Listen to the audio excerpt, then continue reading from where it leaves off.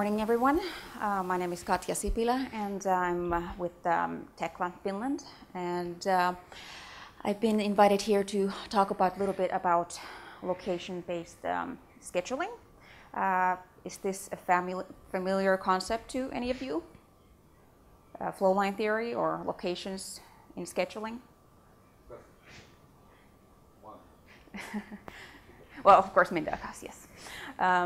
So anyways, we'll talk a little bit about that for the next half an hour. So just a little bit about Trimble real fast. Trimble is the owner of Tekla, and basically for their building and construction side, they offer tools for architecture, structures, MEP trades, general contractors, owners, and site prep. So the idea for Trimble is to connect the field with office and also the software and hardware. So they have a lot of tools for construction trades and different companies. And one of the tools is a product called VICO Office that uses flow line scheduling.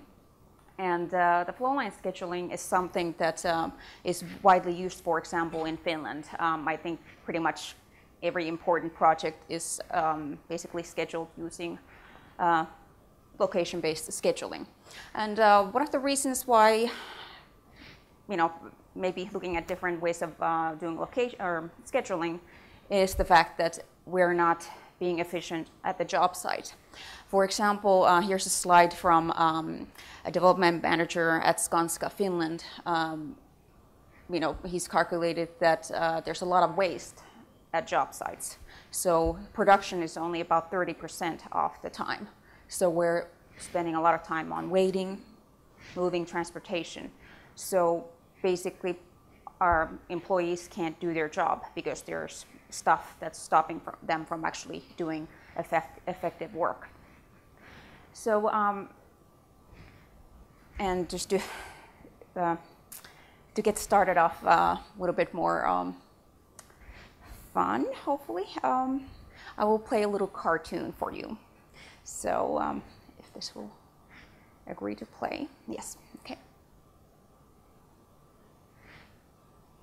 This is John. He's the manager of a project renovating 6 blocks. He knows how important it is to have a good schedule in order to meet his deadline. So he validates expected durations with each trade contractor. John prints out the entire plan, which is pretty long, over many pages, but he puts on a brave face and starts the project. It's hard for John to see if he has a good schedule with only the traditional Gantt chart-based scheduling, with the consequences only being confirmed when the work has started. The results are often that workmen begin working in random locations wherever there's room for it. It can end up with days where the construction site is too crowded and days where the locations are partly empty. In the end, the conflicts and discontinuous working will sadly cause waste, delays, and additional costs to the project. Instead, John tries location-based scheduling. First, the activities are transferred so that all activities and locations are clearly displayed at the same time. It's then revealed where and when the workmen will be in each other's way, and the schedule can now be easily improved. First, the flow of each activity is optimized, and the logic between task locations is automatically joined. This visualizes any potential ineffective use of project locations.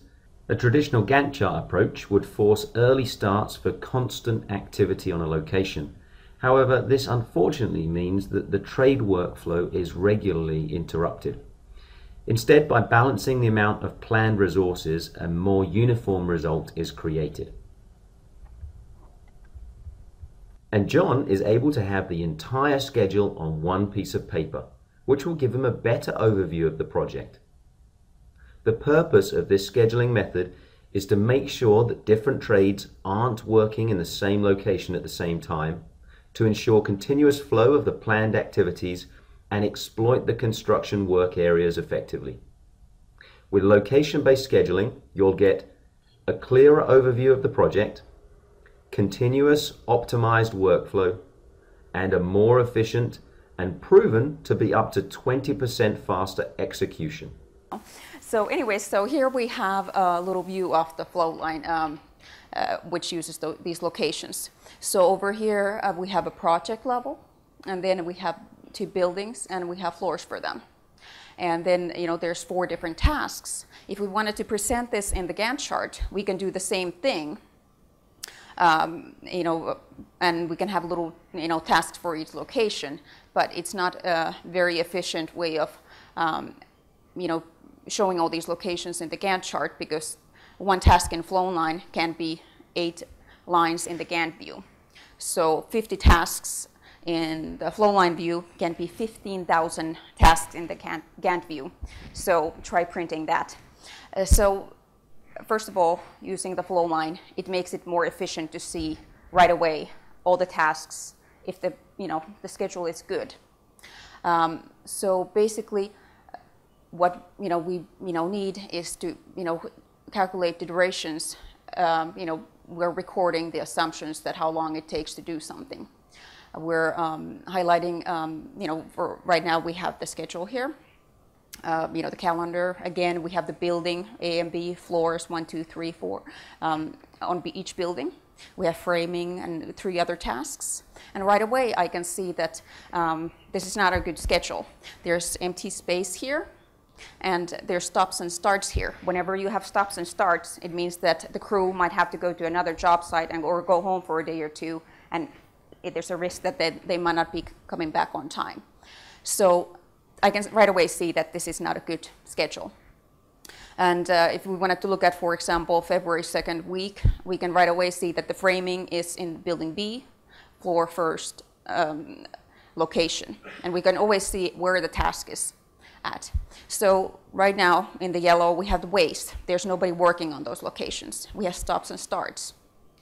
And what we did now is to make that one task continuous.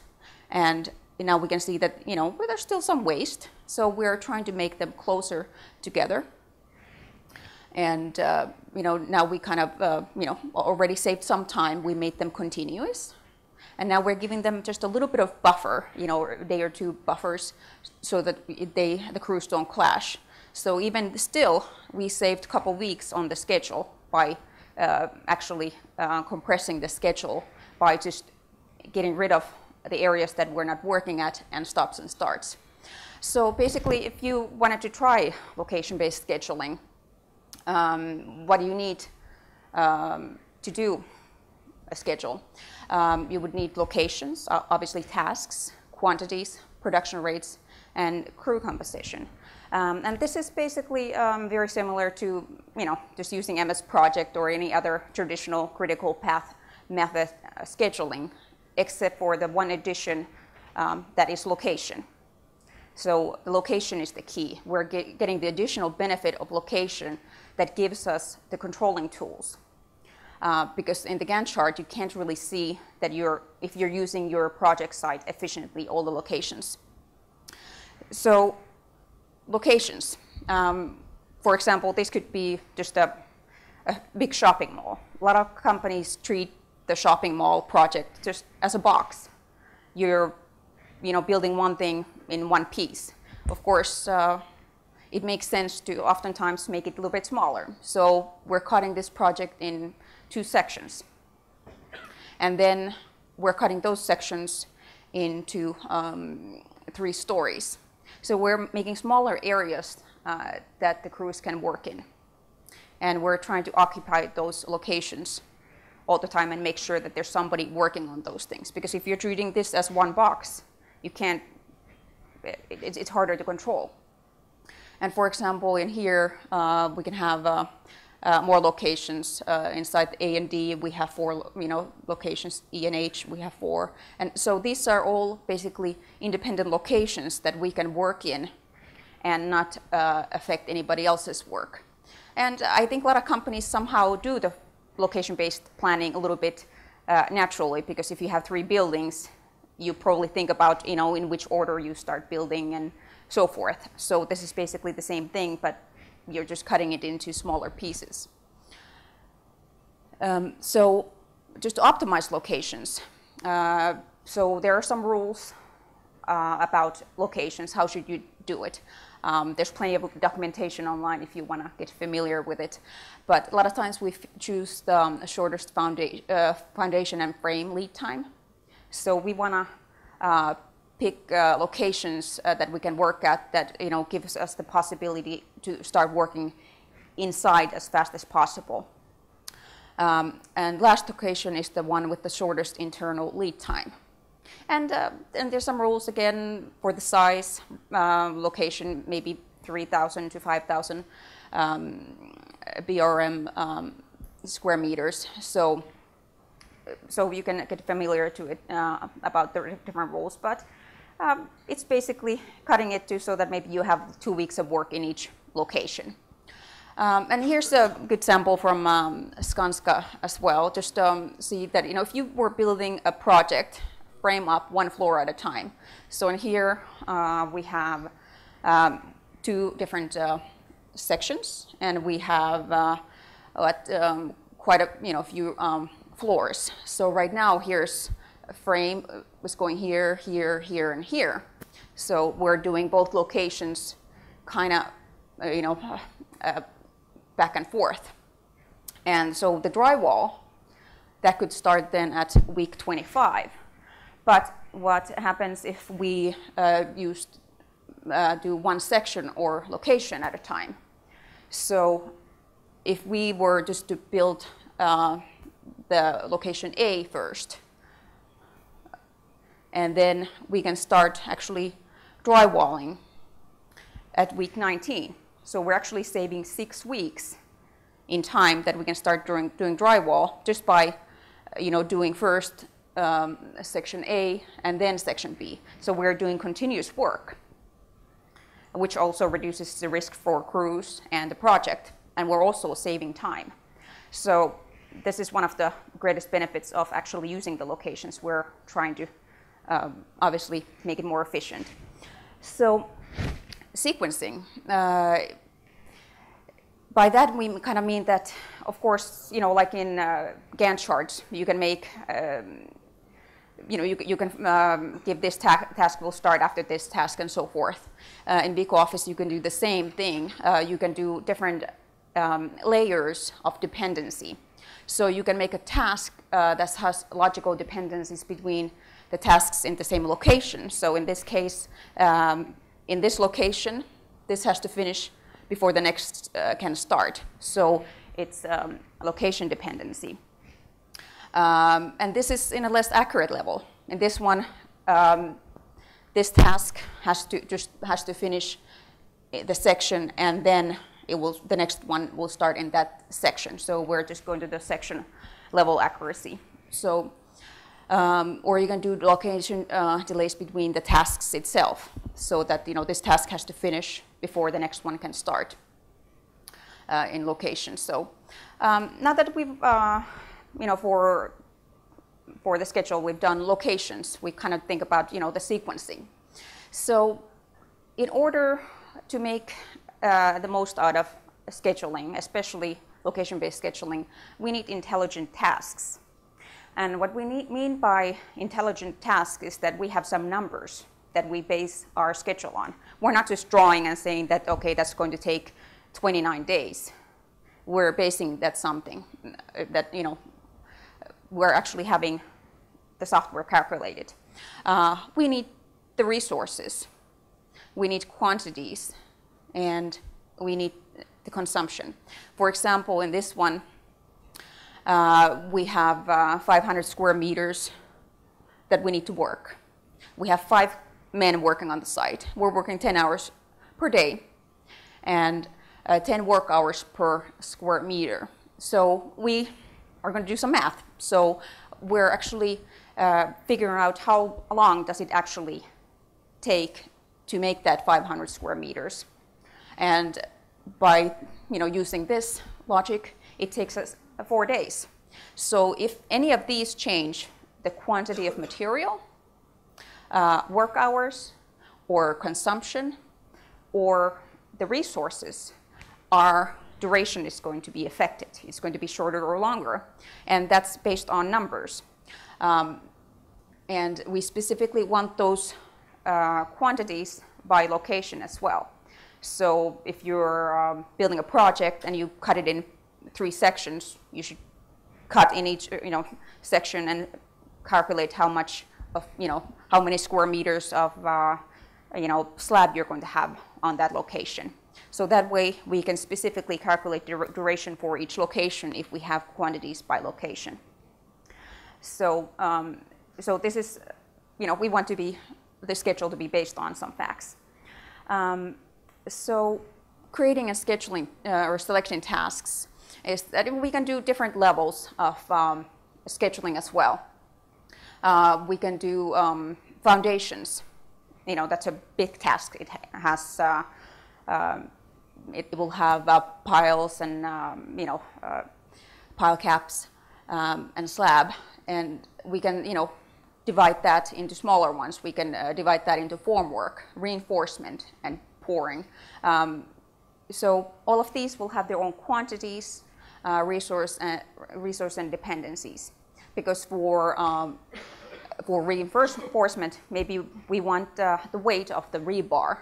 For pouring, maybe we want the volume for the concrete. So we're combining the quantities, consumption, and resources to make that task and calculate the duration for it. So quantities by location. You can actually use a model, and you can cut that model in VICO Office and then get quantities by location. You can do stories first, and then you can do each floor, cut that in pieces, or cut the building first in a couple sections and then do floors for them. And VICO will automatically calculate those quantities from the model. But if you don't have a model, you can also use just 2D drawings and get the quantities from there. But the important thing is to get those quantities and not just guess how long something will take. And about the production rates, for example, in Finland we have this Ratu, which is basically a national database that you can purchase that tells us what the production rate is for example, pile caps, how much rebar, how long that's going to take. So I know at least in Finland the production rate is a widely used thing, and it's very important in scheduling and when you're doing bidding. So for example, rebar production rate is 0.7 tons per man per day. So how many hours for 1 ton of steel? 8 hours divided by 0.7 tons is 11.4 man hours per ton. So we get the production rate or consumption. So it's basically the consumption or the production rate is something that the crew or the employee is going to consume. And that will help us calculate the duration. And about resources. Resources, obviously, they're a big thing on the job site. Obviously, without them, we can't function. And there's a lot of risks when you have the crews going in and out of the job site. As you can see here, this is a different color for each resource. And you can see that they're kind of coming and going, and there's more demand for this ceiling crew. So one day they have this many, and all of a sudden we need more, and this is not even. So whenever a crew has to go to another job site, they might not come back on time, and they might the task might be late, or when you have to bring in new crews, you have to train them, so they're slower. So it makes sense to kind of optimize the work so that you have as close as possible even crews. You should have maybe 6 crews all the time that know what they're doing, and they stay on the job site at the job site as long as possible and don't leave, and they know what they're doing. Because whenever you're sending them home or bringing new guys, there's a risk. So you should kind of level the resources. And just to show optimizing the schedule, is here you have 2 crews, 1 crew, and 4 crews, and you can see right away that this is a bad schedule. There's big location, areas here, no work here. So what are we going to do about it? There's some numbers, there's durations, and there's number of crews. and the production rates. So how do we fix this? We brought in more crews, and as you can see, the lines got much closer. We have 2 crews, 4 crews, and 1 crews. So just by bringing in more crews, we got 12 weeks shorter total duration. So we got rid of that empty space, those empty areas, and we actually, are saving 12 weeks. And we, and you can see that, durations here as well, what the difference is. We're still using the same amount of crews. There's still 7, but they're just optimized. Instead of just using 4 there and 1 there, we switched 4 there and 1 there. So we're actually it's not costing us anymore. We're still having the same number of crews on site. We just put them onto a different task to make the other one slower and the other one faster. So that's an efficient way to actually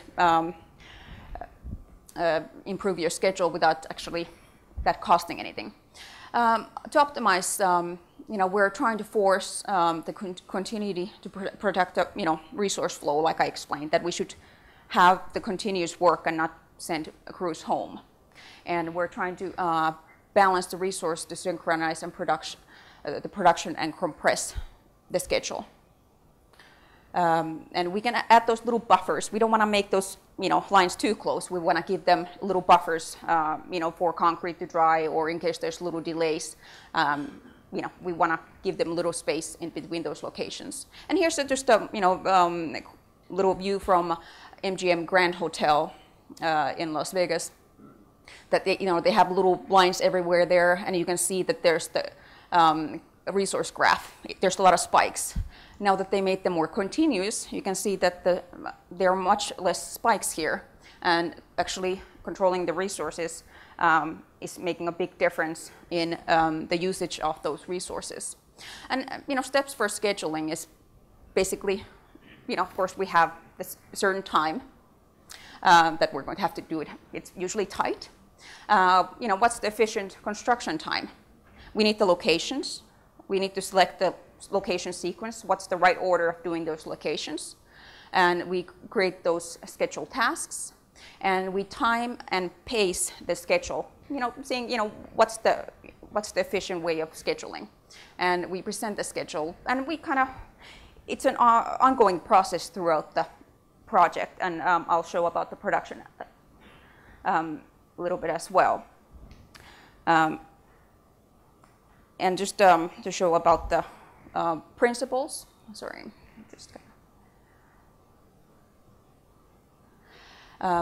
so select the most important tasks for the schedule.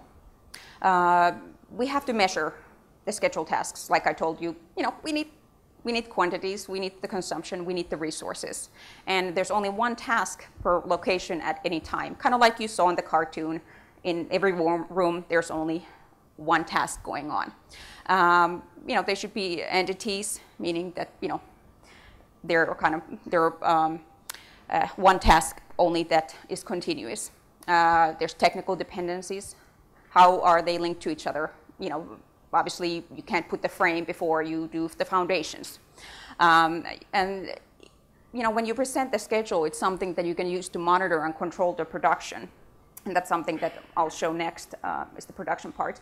And here's a Gantt chart, just an example. I can't say if this is a good schedule. I have no idea. I don't know if there's empty space. In this one, I can, again, right away see that there's stops and starts here. These crews might clash. There's empty space there. I can right away see things that I wouldn't be able to see in the Gantt chart. So there's certain things that you can find out from the flow line or location-based planning that you can't really see in the Gantt chart. You can't see if something's overlapping, crossing activities, poor location utilization, stops and starts. So those are the things that you can actually read from the flow line. And just a little bit about the production control and versus the project control. is that when you're using the flow line, you're actually trying to control the production. You're being active. You're checking often to see how the crews are going, how are the tasks progressing at the job site. You're not just managing things, saying that it's not my problem. Especially if you're in charge of the contract, you should worry about what your subs are doing as well. So, for example, in VICO Office, you can once or twice a week, you can tell the software that in location A and B we did, these tasks, or we did location B, first floor, we did 45%. So VICO Office will actually predict, when you're going to finish based on these actuals that you're recording for each location. So you can have a weekly meeting with subcontractors or your employees and review what the forecast. So I hope you can see in the back, these little dotted lines, this means that this is what you're actually doing. This is your production rate. This is what you wanted to do. Again, here's what you wanted to do, and this is what you actually were doing. So you're late here. And this little longer dotted line here, this is the forecast. So we can see that it's forecasting that this task is fine. We're close to where we want to finish, but we can right away see in just a couple weeks in the project that this drywalling is forecasting that we're screwed, we're in trouble. So, and it's saying that there's going to be an issue in this area and this area. So what are we going to do about it? We can tell right away that we're not going to make it if we don't fix something.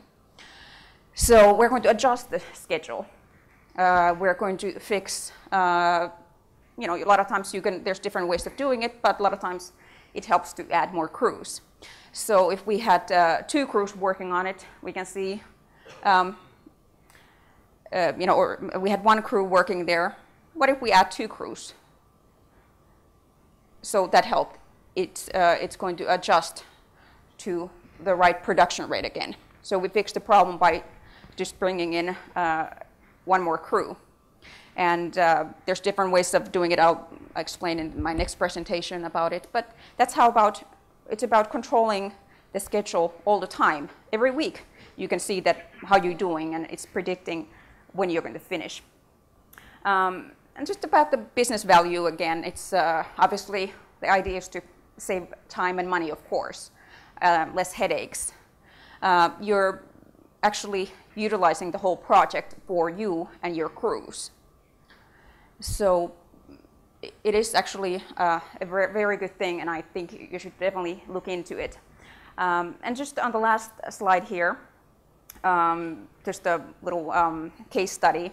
This is a hospital tower in Oakland, California, a big medical center. And they converted their Gantt chart into the flow line. So they have 35,000 activities, and they converted those into over 1,500 tasks. And they actually implemented for production-based project control. And they actually reduced schedule risk by a lot, and resource usage and optimization by 25%. So there's a lot of case studies if you want to read online on these things, but this thing actually works. And that concludes my first part. For more information, you can contact vicosoftware.com. There's a lot of information about the location-based scheduling, or LBS, and Ernestus is here locally answering any questions. Ačiū. Thank you very much, Katja.